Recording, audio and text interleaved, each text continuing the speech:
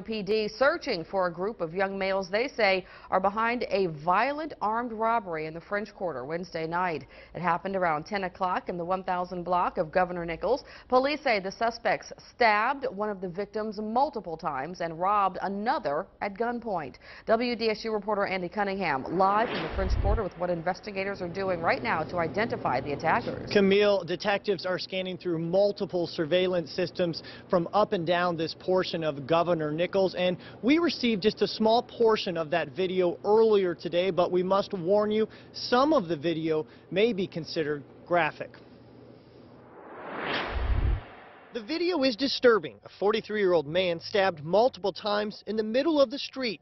Not heard here, but residents say his screams were horrifying. I hear this guy scream, I'm bleeding, I'm bleeding.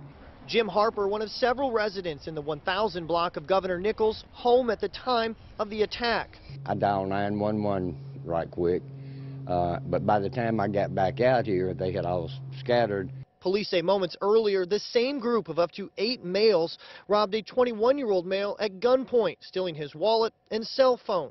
For the moment, it seems to be very violent robberies, crimes against people. Longtime French Quarter resident Bob Sims described the recent wave of violent crime in the city's most famous neighborhood like the Wild Wild West. We've seen a significant uptick in the last, well, actually since the state troopers left.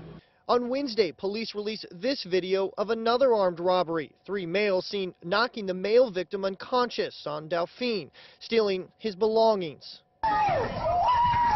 This brawl on Bourbon Street over the weekend has been seen by almost 100,000 people online. It's the latest to break out on the popular strip. What looked like was going to be a one-on-one fight, it looked like a vicious gang attack just within a matter of seconds. The departure of state police, combined with the shortage of street cops, has residents and business owners pleading for more. I don't know what we're going to do about it, but we need to do something because it's really getting critical, really bad. Now, earlier this week, the NOPD Chief Michael Harrison reassigned 22 officers that were working administrative positions to the streets. 3 of those officers, combined with 4 of the department's newest graduating class of recruits, have been assigned here to the 8th District, which includes the French Quarter.